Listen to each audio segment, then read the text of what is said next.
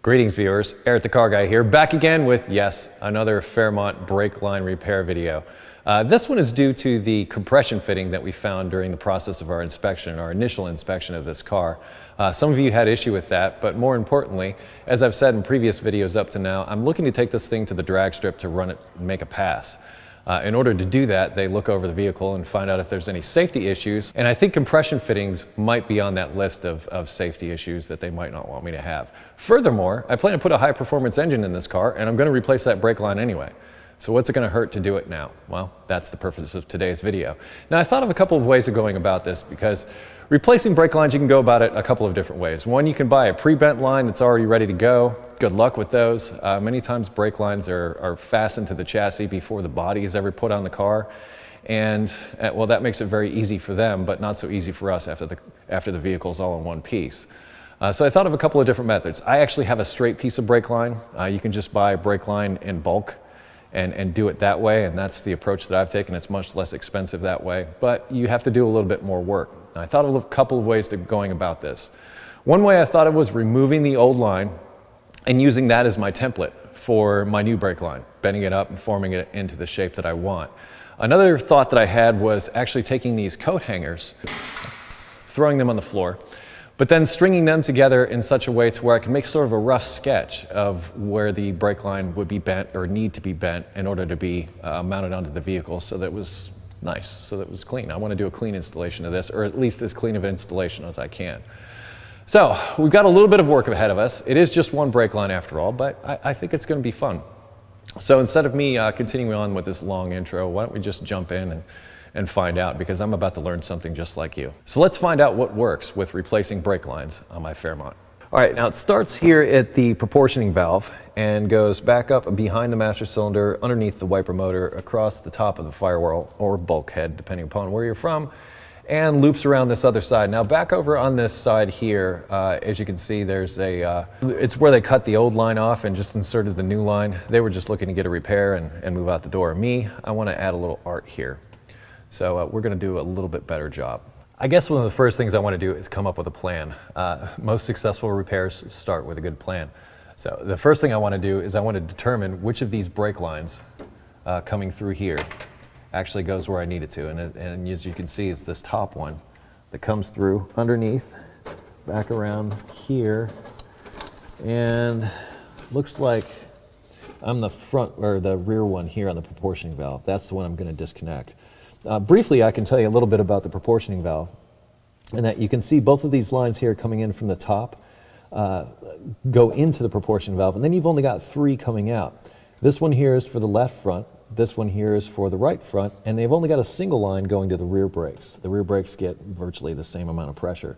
And what this does, since the front brakes do about 80% of our braking, this sort of doles out the pressure from the master cylinder, sends most of it to the front wheels and less of it to the back wheels. And also, there's a mechanical valve inside of here to where if there was ever a hydraulic failure, what would happen is there would be a valve that would move in here, ground out this switch, and it would turn on the brake light on the dash. So this proportioning valve serves somewhat of an important function. So what I'm going to do is, I think I'm going to remove the brake line first. So I'll take this out of here, and it looks like I might have to deal with this other brake line, but we'll see. I'm not sure if I'll have to really get into that or not. No big deal, we'll have the braking system open anyway. But I'm going to try to minimize brake fluid loss because I don't want to bleed out my master cylinder during the course of doing this. So I'm going to grab something real quick. This is a cap for a bleeder valve. I actually think I can shove this up in here while I work so as not to bleed out the master. And over at the wheel, I'm going to crimp off the brake hose down there so that we don't bleed everything out of the caliper. So the idea is to try to minimize brake fluid loss because we're going to have the system open for a while, and if it runs the master cylinder dry, we'll have to bleed all the wheels instead of just the one we're working on. Okay, I'm going to start by removing the old brake line that's still attached to this bracket. There's a section that's just attached to the inside here, and I'm just going to remove that bracket and the old brake line with it.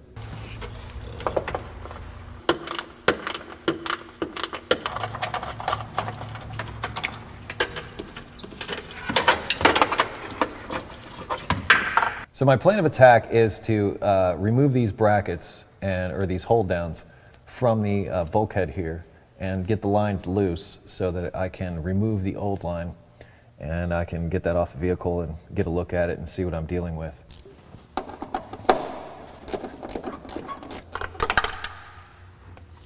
Can't get through home repair without dropping something.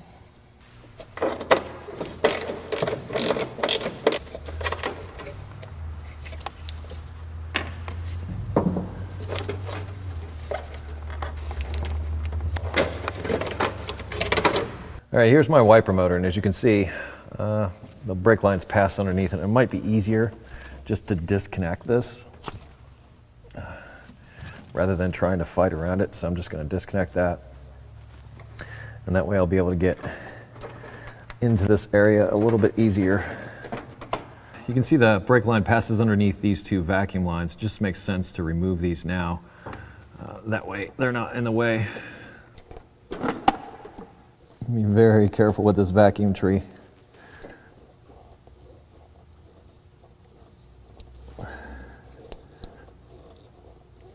Please don't create another repair for me.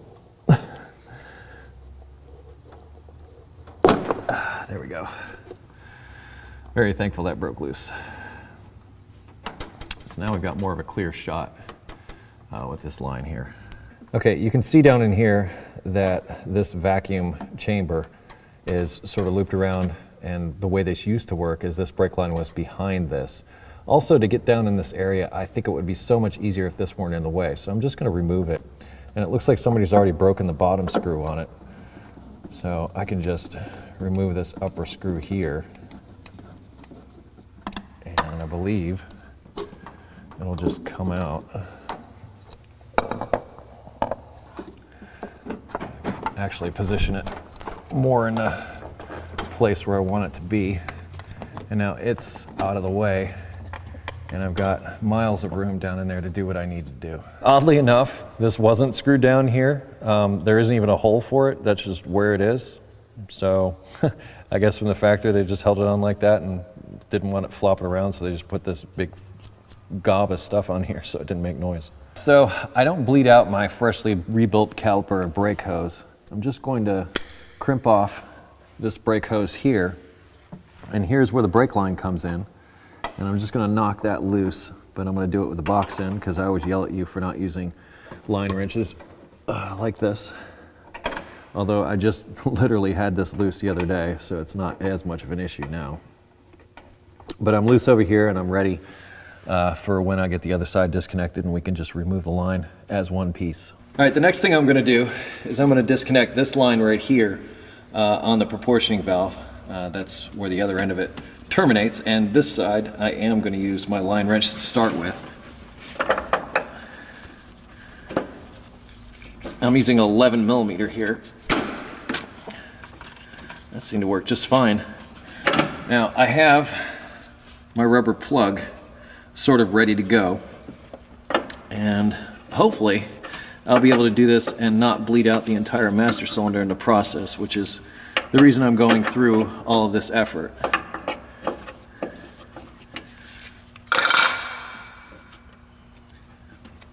I've also got a drip pan underneath here, just in case.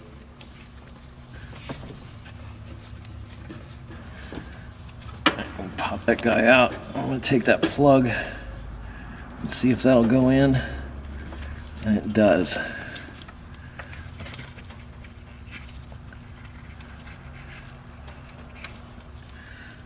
All right, so long as I don't step on the brake pedal, I believe we're going to keep the brake fluid inside the master, which is kind of where we want it. And now we'll remove the line from the rest of this and get a look at it on the bench outside the car. All right, one of the things you may notice, I'm going to try to get this line out of here, is the windshield washer hose is also in the way. Now, this being old and crusty, I'm going to employ a slightly different tact as far as getting this apart. Now, I still have some more of this, plus I actually have some extra line if I need it. So instead of trying to pull this off of here, I'm going to do something that I often do with old hoses like this, and I just have a small razor blade here, and I'm just going to sort of slice it down the center, like so, and I'm going to peel it away like an orange. This means that I don't break these tiny little plastic pieces here, and that would just be a bad day. So now we can get the brake line past it without any problems. The final connection of this brake line is here at the brake hose, so I'm just gonna knock it loose and try to push it through that opening and hopefully get this brake line out of here.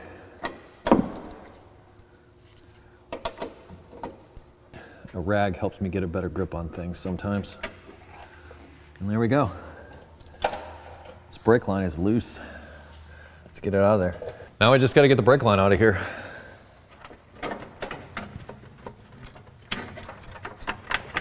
And this part's always a bit fiddly.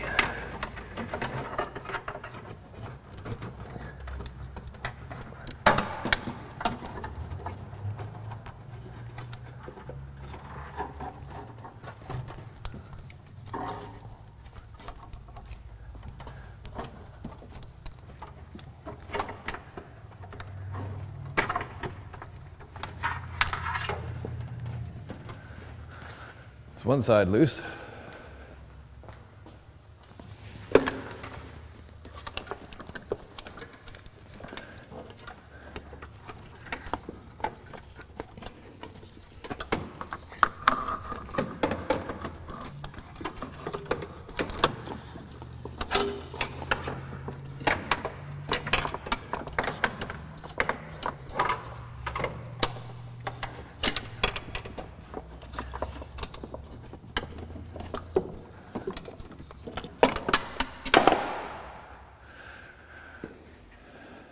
My prize. Awesome. Let's take it over to the bench. All right, now we're over here at the bench and I'm still figuring out a plan of attack. This is kind of a as I go kind of thing.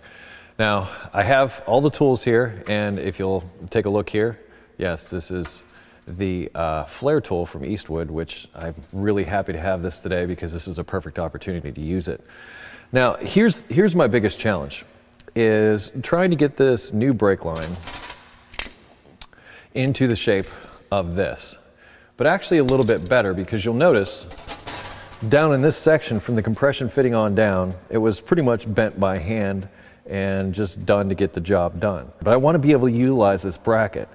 So I've been sort of ruminating on this idea of taking this off at the compression fitting, this piece of line here, attaching this to the brake hose underneath in the wheel well, and just forming this piece to fit what I need. And then once I have that in the correct size, I can sort of reattach it and I have kind of an idea of what to do with this section. And I can use this whole piece here as my template. A couple of things. First of all, the ends on each of these are of different sizes. And if you're concerned about the ends and getting the correct fittings here, what you can do is you can cut off the old cut the old line and reuse your old fittings, especially if they aren't damaged. However, if they are damaged, you're going to need to replace them. Now, what I found is the connection at the proportion valve was of a smaller size than the connection at the actual brake line itself. The brake line has a larger diameter thread. Let's put them on the line. No, we're good. Yeah, the inner diameter, which in this case, this is a 3/16 brake line. Now, how do I know that? I have a 3/16 drill bit. I showed this, actually, I'll put a link in the description to that flare tool video. A quick way to do it is just to take a 3/16 drill bit, hold it up against the line. Thankfully, it's the same size as this. Another way to do it is with a micrometer. And it just so happens I have a neat little digital one here. Zero it up, measure this line. We got, looks like 187 or 192. Make up your mind. All right, about 184, 185. Come over to our factory line. It seems to be slightly larger. Let's check this line now. I know it's 3/16. There we go, 185. So this will work. And even with the compression fitting here. So as I said, I'm trying to figure out how to bend my new line and make sure I get the correct length, but also make sure that it's bent in such a way to where when I install it, it fits properly. And that's going to take some doing. I'm also going to use my forming pliers also from Eastwood. But I'm very happy to have these. You can do this by hand if you really need to. In fact, this is what was done before. This was bent by hand. Obviously, to me, it seems like it's just done. And you want to avoid any kinks. That's what this pair of pliers does. So as long as you've got these sweeping bends here, you're fine. But once you try to do tight bends like this, you run the chance of kinking the line, and you really don't want to do that. So to avoid that, use a proper tool, and this is what I'm going to use today. There's also other benders, but investing in something like that for one job like this doesn't really make much sense. These pliers seem to work fairly well.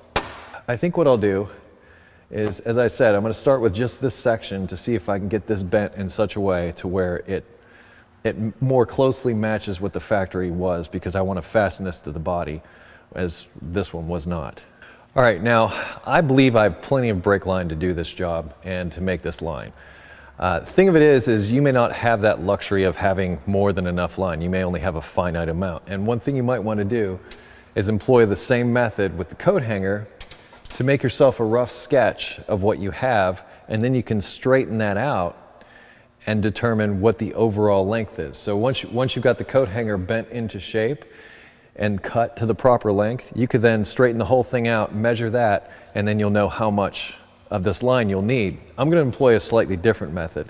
It may be somewhat cumbersome, but I'm just going to keep going with this line and bend it to shape as much as possible. At least that's what I'm going to try to attempt to do now. And hopefully I'll come up with what I need. Now this seems to be a lot more malleable than the other stuff. But I think what I'll start to do is I'm going to flare one end. So why don't we start by flaring one end, and I think I'm going to start in the left side of the vehicle that goes into the proportion valve with the smaller fitting. So I have to be sure that I'm using the correct fitting. And as I said before, you can just cut off your old fittings and reuse those on your new brake line if they're still viable. If they're all rounded off, well, this is a perfect opportunity to start with new fittings. I'm just going to do that now. So you want to make sure your fitting is, especially on the second one. This first one, not so much, because you can actually go to the other end and wind it back through. But once you flare that end, you're not going to be able to get that off of there. Let's take this line over to the flare tool, and we'll do a nice double flare on this to get started. Now we get to use one of my favorite tools.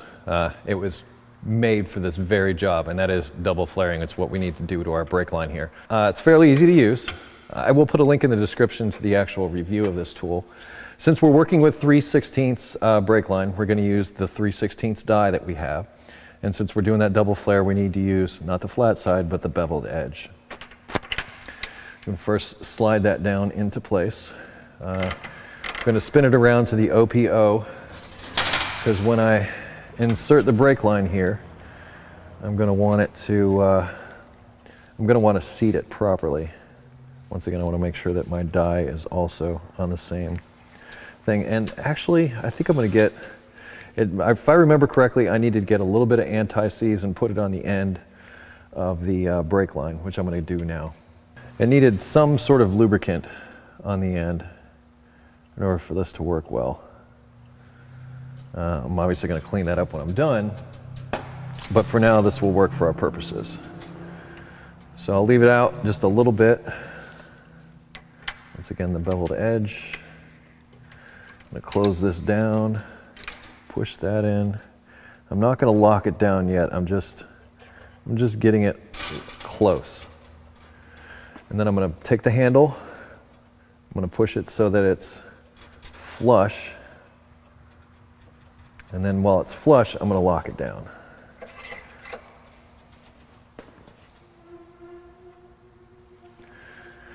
So our die is locked into place. We're flush. Everybody's happy. And now I'm going to switch over. This is a two-step operation. There's an OP1 and an OP2 for 3/16. Here's my OP1 for 3/16.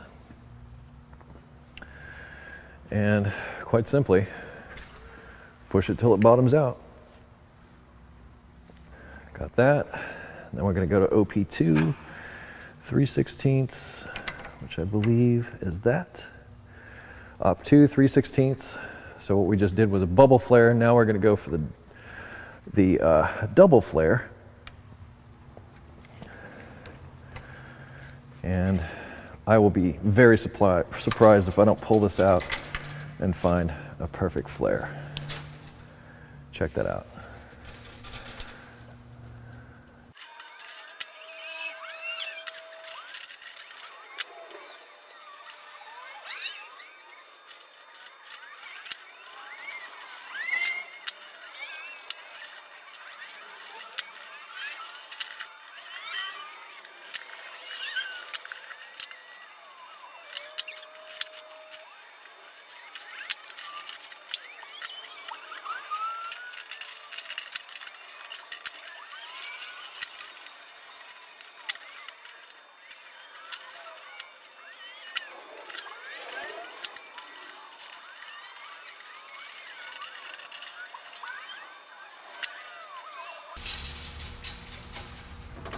Okay, now that I've got it pretty much bent into shape and I know about how much I'm going to use, I'm going to bring my tubing cutter in. I'm going to leave a little bit extra, just a little bit, just in case. This isn't the perfect bend that I was looking for, but I think it's passable. I think it'll work. All right, with this tool, you want to come around with an initial cut, tighten it a little more, tighten it. Maybe go around a couple times this time. And the idea is not to crank down on it an enormous amount. And do it gradually. And eventually you'll get through.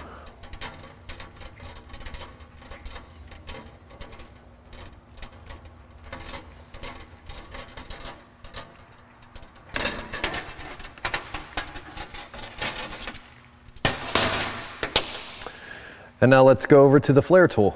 Something that I found helpful when doing this was to crimp this off with a pair of vice grips just to hold this in place, just to get things started. What would happen is the line was sort of going everywhere while I was doing this. And yeah, that's what I ended up with. So I found the best way to do it was just to clamp those two things together. But now that I have my somewhat completed line, I can put the last flare on, which is this guy here. I want to make sure I get my end on there first. I'm gonna see if there's any burrs or anything in there. I don't think there is. I think we'll be fine. A little bit anti-seize. Stick it down inside the die. OP0.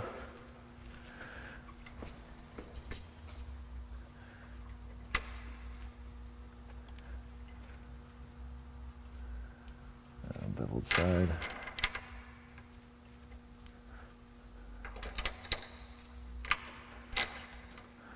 Just gonna snug it. I'll bring it flush. Tighten it down. 3/16 up one, right there. Go until it bottoms out.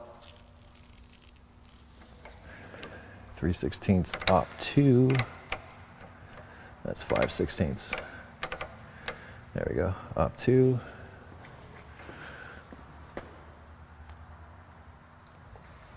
And that should be it. We just made ourselves a brake line.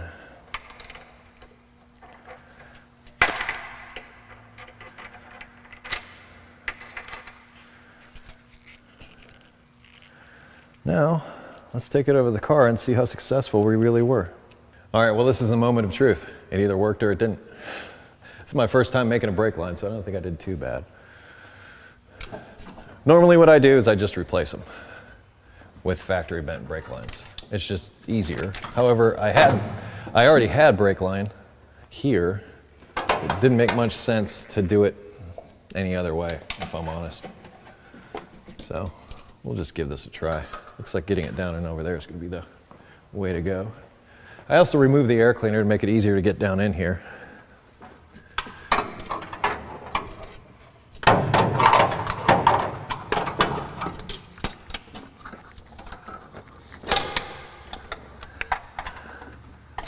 Well, that side went in nicely.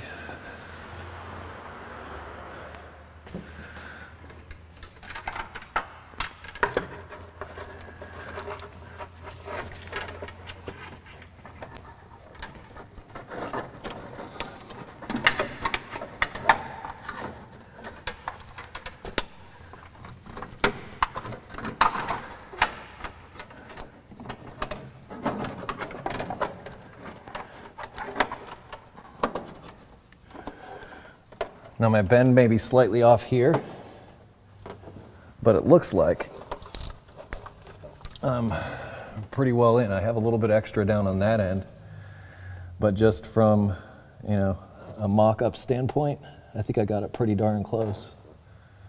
I'll be able to use that. I might bend a little more of it down there, but outside of that, I think I did pretty good, all things considered. I guess we'll Well, let me look inside that wheel well.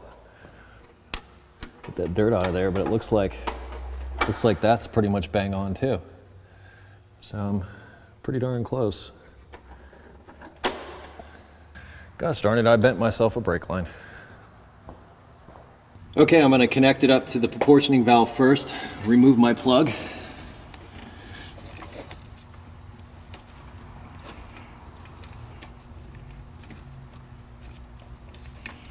Insert my line. Try to thread it up.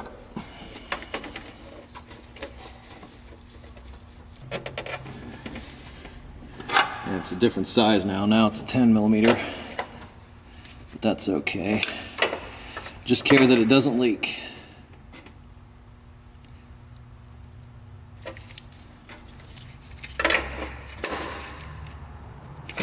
That feels solid. Now we'll fasten the other side down.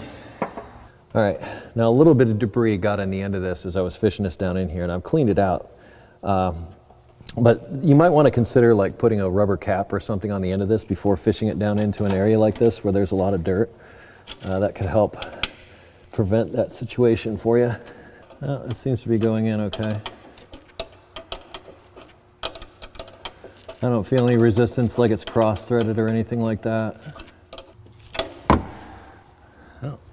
We're fastened down on both ends now. Let's see if we can fasten it down to the vehicle. All right, now that I'm fastened on both ends, a little bit of massaging to get it to fit a little bit better, but once that's done, we're ready to bleed the brakes. It is a little bit long here, and I'm concerned about contact with this hood hinge a little bit. So I'll probably bend it out and around similar to what this is, just to get it in there. But first I'm gonna fasten it down below. And I'll do that using that bracket. I got pretty close. Here, let me give you a close-up shot of that. And as you can see in here, I'm away from the body a little bit, but I got it pretty darn close. So I'm gonna fasten it down there where I have that bracket and then work my way back up from there.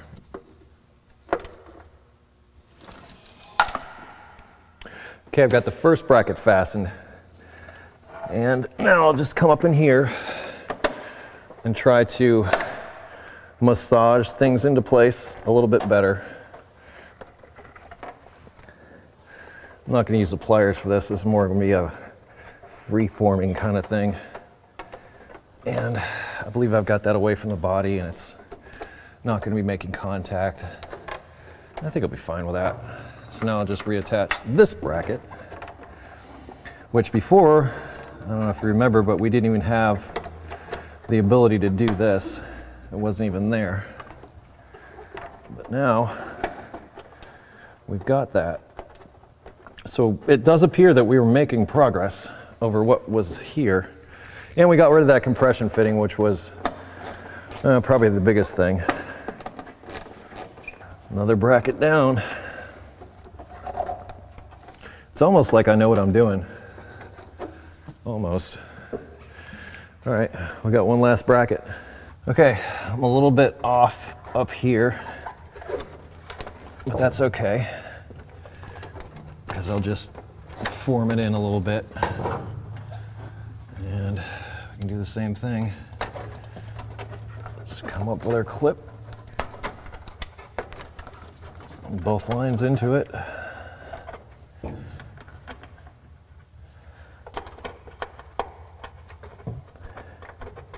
I just want it straight up and down like this. I don't want it twisting or binding the lines up. I'm happy with that. I'm gonna say that's done. Here we are, brake line installed. That was some effort, but I think worth it, honestly, in the end. I don't have to worry about the compression fitting anymore. I will admit that as far as using those pliers and that tool, that took a bit of getting used to try to figure out how to use those. I don't have, that's the first time I've used those pliers to do anything like this. Mostly I've bent it by hand. Sometimes you can take a large socket and wrap it around the socket if you've got a large arcing bend. In fact, I might have been better off doing that here. But I don't think, I didn't really kink it up enough to really be nervous about it. I think I've got it. But now I have a complete line going from one side to the other. And I'm hoping that's enough to get me a pass at the track and that's what we're after here, so we'll find out. So now we'll bleed the brakes, bleed out that side, and find out if we've got a brake pedal. If we do, we'll check for leaks, and if we don't have any leaks, we're done. Now, I've covered bleeding the brakes on this car in other videos, and I'll post a link in the description, mainly the one where I replaced the brake hoses. So I don't really feel I need to go over that again, so really we're just gonna kind of come back after we finish bleeding the brakes, check for leaks, and then we'll wrap this video up. Hold it. Pump it up. How's that feel? Confirm. No leaks on this end. I don't see any, it's bone dry. That's thanks to our flaring tool. Now let's go check it over at the proportioning valve. Looks like the proportioning valve also is not leaking. So it looks like we got a win. Yay. So if I can do it, you can do it. All right, we bled the air out of the line. Gonna top off the master here. It's obviously gonna be a little bit low from our bleeding procedure. And I've already changed the brake fluid out on this, actually a couple of times. This is the third time bleeding these brakes in I think less than a week. But now we have a complete brake line that hopefully will pass our inspection. There's a few other miscellaneous things to reconnect, put the air cleaner and everything back on. Nothing really too major to wrap the job up, and I don't really feel it's necessary to show you all that. Really what I wanted to show you was the brake line part. Coat hangers are good for sketching, and that might be helpful. A good flare tool, also really helpful. Be careful if you have those pliers. There'll be links in the description to all the tools that I used, but if you do use those pliers, why don't you go ahead and practice for a little bit on another line similar to what I did earlier. I got a couple of good bends out of it, but the later ones, like some of these, I was bordering on kinking the line, and you don't want to kink the line. So you have to be mindful of that. So a little bit of practice might help in that sense. Outside of that, it's tedious work. It's going to take you a while. This would have taken me like all morning, into the afternoon maybe, for something like this. And this is just the front brake line. The ones that go to the rear can be even more involved. So give yourself plenty of time if this is your daily driver and you need to get where you're going, if you're going to do this. So start pretty early and take your time. And as I said, those coat hangers will work really nice to sketch your work out before you actually commit to using the actual brake line. But it's a lot less expensive to do it this way. However, if you don't see yourself able to do this and you don't have a really good flare tool, I can't stress that enough. That Eastwood flare tool that I've got really makes a huge difference when doing this type of work. You can use other flare tools, but you may not be as successful. And if you have to go through and do the work again, it can be difficult. The thing about that tool is you have to use it off the car. So if you're needing to do flares inside the car, it doesn't really work because that needs to be mounted in a vise. So that is its drawback. So it's not a perfect tool, but it certainly does its job extremely well, and I was glad to have it today. That being said, it's patience, it's practice. As I said, this is the first one of these I've done. I know, I've been a mechanic for years, but this is not something I normally do. I normally just buy the line and try to put it on, and trust me, that can be challenging enough just trying to fish it through different places. Speaking of fishing it through different places, I would recommend you put something on the end of the line before you fish it down into a dirty area like what I had there. I did end up with a little bit of dirt in the end of the line that I had to clean out. Maybe a little bit of compressed air through it would have knocked that out, and you know, if you run into that situation. But I hope that is all the tips that you need and all the information you need to do this job on your own. As I said, it's something that you could probably tackle yourself in an afternoon, morning, what have you. Anyway, I am Eric the Car Guy. You can always find me over at EricTheCarGuy.com. And if you have automotive questions, I would ask that you go there, and we have a welcome video to tell you about all the wonderful things that we have available to you to help you with those automotive questions. If you wish to connect with me socially, I can be found on Google+, Facebook, and Twitter. I post videos, repair videos, every Friday, so stop back and see me. And I close each of my videos with be safe, have fun, and stay dirty. I will see you next time.